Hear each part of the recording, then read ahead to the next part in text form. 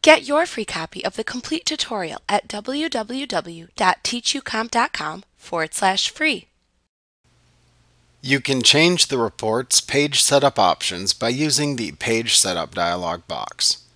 To access this dialog box, choose File and then the Page Setup command from the menu bar to invoke the Page Setup dialog box. Then select the name of the printer to use from the drop-down that appears in the Printer Options section.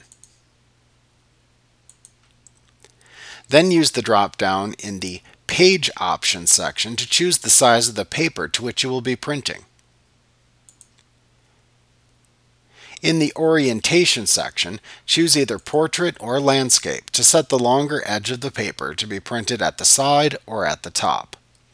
To set the margins by hand, type the desired number, typically measured in inches, into the top, left, bottom, and right text boxes within the Margins section.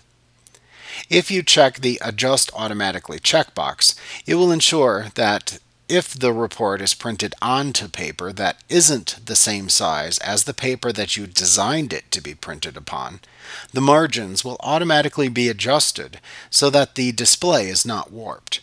Instead, the excess space will be evenly distributed between the top, bottom, left, and right margins.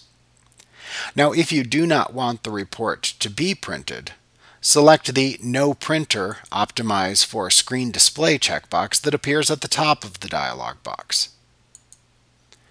Now, once you have the settings that you wish, click the OK button to set them and close the Page Setup dialog box.